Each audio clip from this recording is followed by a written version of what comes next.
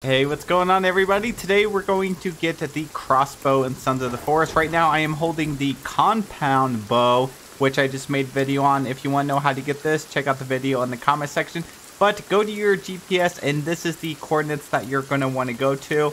It's going to be this cave system going on right here at the bottom left of the map. But the Snowy Mountains is over there. Let me zoom out all the way.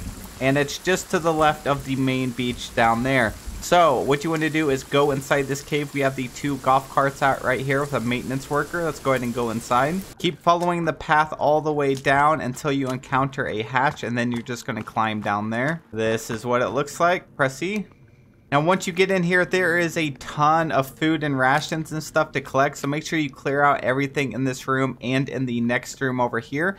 But we are going to be using the maintenance key card to open this, and this is how we're going to find the crossbow. So here's the first room. Again, loot everything, but we are going to go straight into the second room over here. And then between these shelving areas, we're going to go over here to this dead body and then hold E, and that is how you get the crossbow. So it's actually pretty simple as long as you actually have gotten the maintenance key card already. Go back to the next room, and here are some crossbow bolts that you can pick up for ammo. And just loot everything else. So thank you guys so much for watching the video. I really hope you enjoyed. If it's been helping you out a lot, let me know in the comment section below, and I'll be sure to pump out more guides for you. Thank you again, and I'll see you all in the next one.